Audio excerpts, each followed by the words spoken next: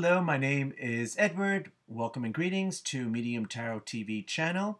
This is a Project Virgo update video for September 16th, 2016. I thought I would do an eclipse update because everyone, of course, is being affected by these eclipses, whether they consciously realize it or not. So this is going to be general information if you're a Virgo sun sign, and it's going to be specific information if you happen to have a Virgo rising, Virgo ascendant. Now, when you watch astrologers on YouTube, they're going by what is on the ascendant.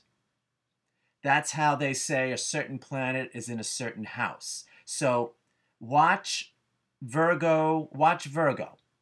For Virgo sun sign, watch Virgo, of course, but also watch what is on your ascendant for when they talk about where planets are moving into the house, because that'll be more direct and accurate for you. All right, now let's get to it. So we had, let's see, August 18th, we had an Aquarius full moon, partial lunar eclipse. Spirit told me it's going to be in effect for 3 months, so that's through November 13th, I believe, 2016, 25 degrees. Okay, so that places it in our 6th house. Again, this is going to be specific if you have Virgo rising ascendant. I happen to have Virgo rising ascendant, so I use my chart as an example.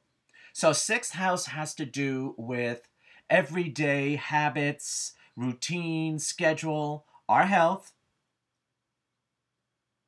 So we're being asked to review, well, with Mercury technically being retrograde when I film this, which we're going to be in the Mercury retrograde energy through October 5th, 2016. October 6th, full steam ahead. And if you have Virgo rising, Virgo ascendant, then the planet Mercury is your chart ruler. So Mercury retrograde would affect you more than others, like myself.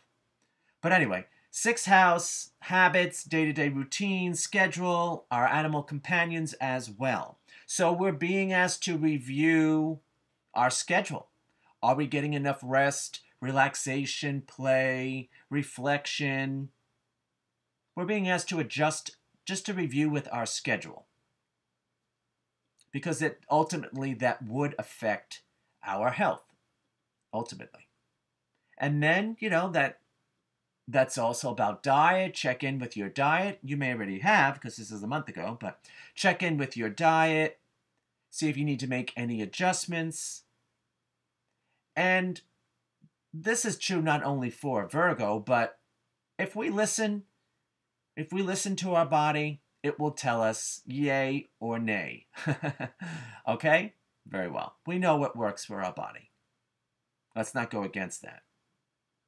All right. So that was the 6th house.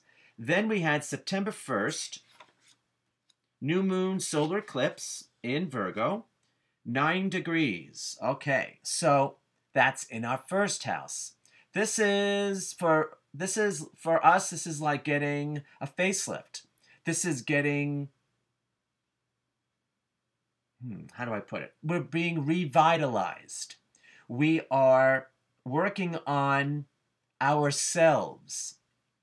And what I've discovered is that people are finding me. Now, I've been on YouTube for years, and all of a sudden, these people are coming out of the woodwork, and they're just finding me. So you might find the same.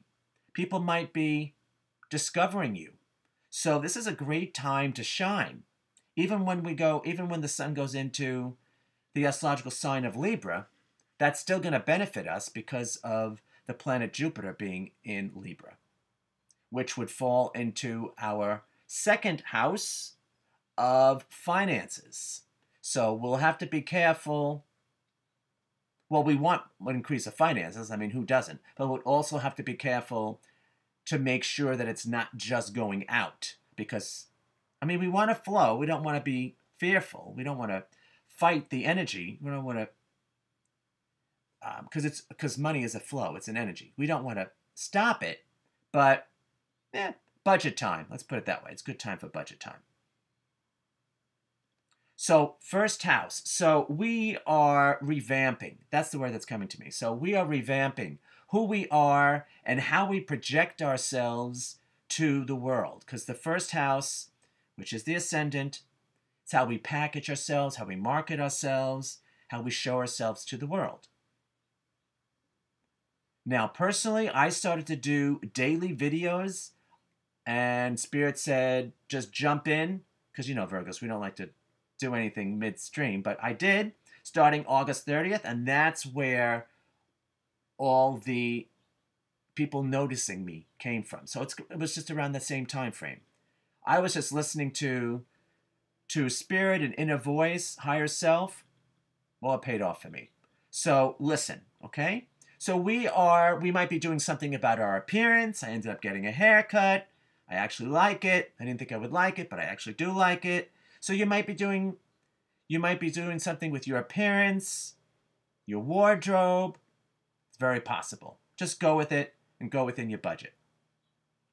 So first house, it's us, okay? Then we get the Pisces full moon lunar eclipse, which is a very sensitive one for us, for Virgos, on September 16th. And that's at 24 degrees Pisces, and that falls into our 7th house of partnerships. So partnerships is not only romance, it's also business. So we are being called upon to let go of whoever we need to let go of from the past, myself included. It can be recent past, it can be distant past. We could be holding a torch for someone that we've had past life connections with. Okay? It's very possible, whether you believe that or not. It's possible. So it could be from our childhood.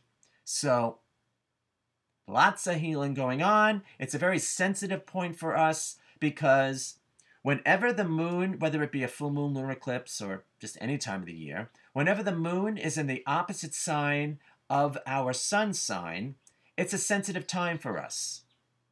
So when the moon is in Pisces for Virgo sun signs, it's a sensitive time for us. We have to make sure that we get proper rest. And this is a full moon lunar eclipse. In effect, Spirit told me it's in effect for 5 months. So both the September 1st as well. So this takes us into like mid-February 2017. So keep that in mind. Like the first month is intense, but then it eases up and things unfold within the amount of time, the window of reverberance, of energy. So just keep that in mind. So, relationships. We are hopefully figuring out who we want to be with, who we don't want to be with, the energy, who do we want to resonate with, who we do resonate with, I should say, who we just don't anymore. It happens. Who we want to hang out with, who we don't want to hang out with, who we want to do business with, who we don't want to do business with. Do we want to do business in a different way? Yeah, all of that is in play, okay? So just keep that in mind. Let's see if there's anything else that they want to add.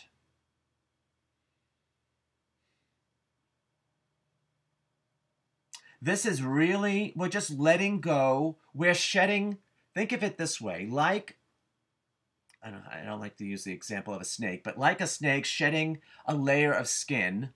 That's what we're doing. We're shedding a layer. We might be shedding 7 years, actually. We might be shedding the past 7 years, actually, they're saying. Just like skin cells, I think it's like every 7 years they regenerate. I don't know if that's correct or not, but I'm just going with the 7 years that they're telling me. So we could be shedding the last 7 years of our life. The disappointments, the disillusionment. I mean, I have my fair share. People didn't follow through, people who lied to us, blah, blah, blah, blah, blah. People who basically used us because we're the givers, we're the service role. So we're taking back, we're really taking back our power with the new moon solar eclipse in our first house. We are taking back, it was a good one, taking back our power. And usually when one house is involved, the opposite house is involved. So with September 1st, September 16th, 1st, 7th house, those are the opposites. So for August 18th, that was in our 6th house, that affected our 12th house, which is our subconscious. So lots of stuff is coming up. I mean, I have myself on a meditation routine, okay? Every morning and every evening I meditate. It's an hour and a half of meditation. So I do practice what I preach. So a lot of stuff is coming up from our subconscious to be healed. And, you know, it's not always pretty. It's not always pleasant. No. So accept it, embrace it, and then it's a healing, and then we release it. So, but that's only going to increase once we get rid of it's like cleaning out our closets. Once we get rid of that energetic debris from our subconscious, we're only going to have a better connection with spirit, with the universe, with our higher self. So there's always a plus. There's always a benefit. All right, I think I'm going to pretty much end it there. I just wanted to give a quick eclipse update, check in with you, see how you're doing, and, you know, feel free to leave a comment below, and we'll take it from there. So until next time we connect, you be well, take care. We're all in this together, okay? And if you liked and enjoyed this energy message, please like, share, and subscribe. It's greatly appreciated. All right, we'll see you soon. Thanks for tuning in and watching.